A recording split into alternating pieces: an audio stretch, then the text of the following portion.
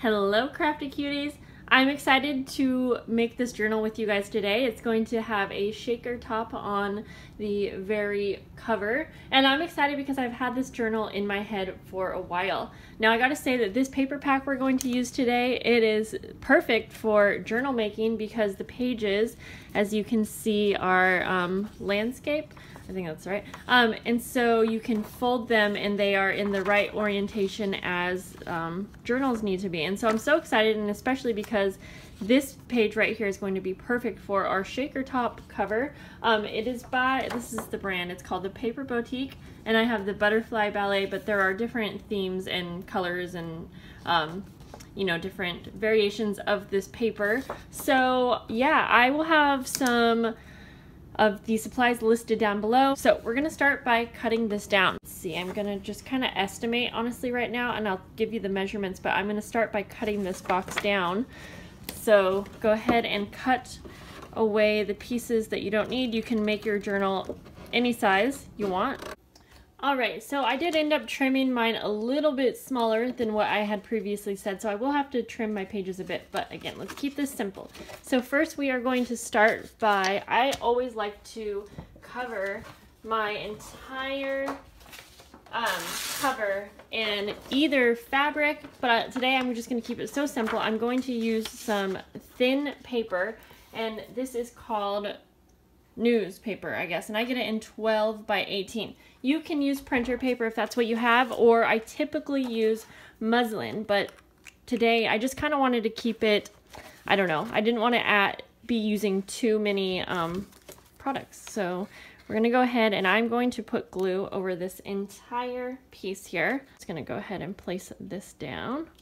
This is really thin paper, so it does wrinkle sometimes, but it just doesn't really show through on the final outcome. So I'm going to trim around and just cut all the way around here. It doesn't have to be straight because we're folding this over. Now we're just going to cut off the corners just almost all the way to the corner of our covers. Do that to all four, and then we're just going to glue the excess over like so. You're just going to add some glue. I'm just doing this kind of messy just because to show you, you can do it really quick. It really doesn't have to be perfect, and then you just fold over and go ahead and repeat that to all four sides. I am just smoothing this out a bit. So I'm just figuring out the placement and where I'm going to want this to be and what else I want to do with the cover. I'm just going to go for it. I'm going to glue this down. So this is basically going to be covering the back cover and then the spine. And then this piece is going to be over here, and it's a little smaller than the cover, but I think I'm going to be putting like some trims around it. So I'm just sitting here for way too long figuring out if that's what I want. So I'm just going to go for it, and we can add to it. It's really hard to kind of keep it basic and not show you guys my thinking process as I go, but I'm also trying to keep it like very simple. So I just glued this piece down. I'm making sure that it's very well glued on the spine area that's going to be getting folded a lot. Before we glue this down, I am going to ink up the edges since it's a little smaller than the cover. I'm using my Distress Oxide and brush Corduroy. Just going to go around all of the edges. Now I'm going to cut out this circle because it's going to be easier to cut this out alone. I'm literally just going to poke my scissors in like this. Going to trim, and I'm actually going to cut where the little antennas are from the butterfly. I'm not going to try to fussy cut around that. So if you don't have a paper like this, go ahead and just cut out whatever shape you want your window to be. I'm trying to do this very careful because this is the cover. I'm going to ink up these edges. Now we are going to place this where we want it, and I'm going to take a pencil again and I'm going to trace because we are going to be cutting through cardboard, so I want to take my time on this and make sure to get it just right. So now again, I'm just going to do the same thing. This is thin cardboard, so I'm just going to carefully cut out this circle. Going to once again ink up the edges of this inside window. Now we can go ahead and glue this down to the cover. I'm going to carefully place this and line it up with that hole. Now I am going to decorate the front of this, but we're going to come back to that. Now we have that, and we are going to take either some vellum, or you can use some type of acetate, something that's rather see-through, and you're going to back your window. So I'm just going to put glue around. You can use double-sided tape also if that's what you are more familiar or comfortable with. This is not going to show at all. This is just covering our window here. I really like how that looks. I like how the vellum kind of gives it a diffused look. So now it's time for our padded foam tape. So we're going to put foam tape around the entire frame here. Window frame, whatever you want to call it. I have decided to double up on my tape just to make it a little bit thicker because this is pretty thin foam tape. You can also use fun foam if you have that. I've used that for mini shakers and it works just fine as long as you use a strong glue. So again, I'm doubling this up just so we have a little bit more space in our well, I guess you would call it, to add different shaker elements. So now is what I think the fun part is. Now, just one little thing. You really have to make sure you don't have any holes in your foam tape, otherwise those little bits can get out easily. So keep that in mind. I'm going to use some glitter here. It's like really thick, chunky glitter. And you're going to just place it inside this little well. You can use all kinds of different things. I have these little stars. And you have to remember that when your journal is upright, everything's going to fall to the bottom. So you do want to keep that in mind to put the right amount of little pieces in here, but you also don't want to overstuff it. I'm using some micro beads just kind of for sound effects. Let's see, and I think I'll just use some more of these iridescent. So now carefully peel back your double-sided tape, and you want to have some paper to cover this area up.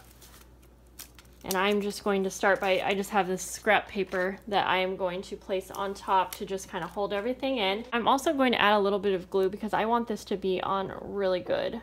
This tape is really, really strong, but I just like to be extra careful. I don't know why I put some in there. So, okay, so I'm just going to place this on top. And you might want to let this dry if you use wet glue before you flip it over to reveal what you have created. Let's see. There we go. That looks really cool. Now we can go ahead and cover the inside. So I just went ahead and cut out some paper that I had in my stash. And so I'm just going to add some glue, and I'm just going to glue these to the inside cover. So you do have to remember that this inside cover, it's going to be somewhat dimensional, however thick you made it with that foam tape. So keep that in mind. So I am actually going to press my paper down on the top and bottom of the inside covers, just a little side note, so that everything is super enclosed. This might be a little harder if you make your shaker super thick, but again, I really didn't make mine too thick.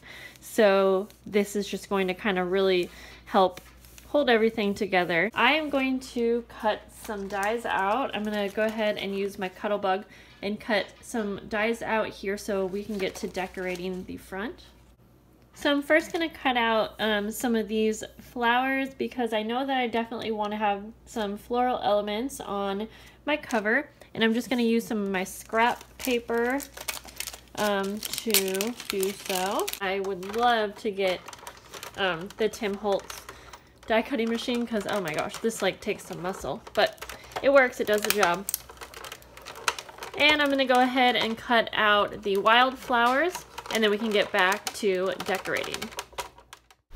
I wanted to add some color to my die cuts, so I'm using these 3 sprays, and I thought this was going to be a lot easier than trying to use distress ink, and it totally was. So I wanted to kind of keep it in the orange family. I was just kind of feeling that, so I'm just spraying these, and then I let them dry. And here I'm going to start decorating my cover. I sped the rest of this video up quite a bit because it just seemed like it was going super slow and there wasn't really anything super important that you guys needed to see. So I am just gluing these die cuts down. I'm kind of just playing around until I get the right placement. Now these die cuts are super thin, hence the name Thinlits. And if I could have done this part over, I would have either used, there's an adhesive backing that you can use on die cuts. It's kind of like a double-sided tape situation. I would have used that or a spray adhesive. That would have been way better because this took me a long time to glue these down, but it's all right. I got it done in the end, and I really like how these die cuts look. You're going to see in a future clip that I did decide to add some lace to this cover, just because the pages were peeking out a bit. So now I'm just going to trim off the bottoms of these die cuts. Now I was going to use some of the floral die cuts that I had shown in the beginning on the cover, but it just seemed like it was too much. So I ended up using those on the inside, which you'll see at the end here. Now it's time to prep our pages. So I'm just going through and trimming these down a bit. I did need to trim them down to about 8 by 11. So I'm just going to go through and trim all of the pages down. I'm also trimming down anything else that I want to include, like some bags, some glassine bags, and some book pages. I'm keeping this journal extremely simple, you guys are going to see, because I just wanted to have a really simple tutorial for anyone to follow who's kind of overwhelmed by the entire process of journal making. What I'm doing right here is putting all of my different papers and pages into piles. So I have one pile with design paper, one pile with bags, one pile with book pages, and I have 3 pages that are a heavier cardstock, and that's going to be the cover to each signature. I'm making 3 groups here, so 3 signatures, and I am simply dividing up these piles equally into 3 piles, which again are going to be each of our signatures. The signatures are basically just the pile, the little booklets of paper that we will be folding in half. So here I have my 3 piles, and we are going to go through and fold each of these pages in half. And I did cut a lot of this out because I'm just folding each thing in half, and then I'm going to have my 3 piles of folded pages. And now we will create our signatures by taking the thicker cardstock that I wanted to be the cover of the signature, and then I'm going to just place the pages inside one another. I do like to try and kind of mix the mix the papers up so that you don't have like 2 of the same papers next to one of each other. It really doesn't matter, that's just a preference. So I just kind of mix it up. I'll go like scrapbook paper, bag, scrapbook paper, book page. And if you only have scrapbook paper, then that's totally fine too. Arla's playing right next to me, so you can probably hear her.